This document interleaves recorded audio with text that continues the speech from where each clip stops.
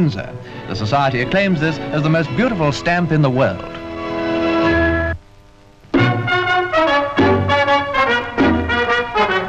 On ice in Berlin and threatening to thaw out the surface, a red-hot display of free dancing by Courtney and Doreen Denny of Great Britain.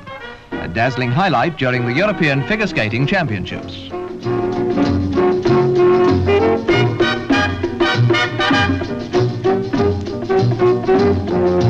They were defending their title and doing so with amazing verve and precision.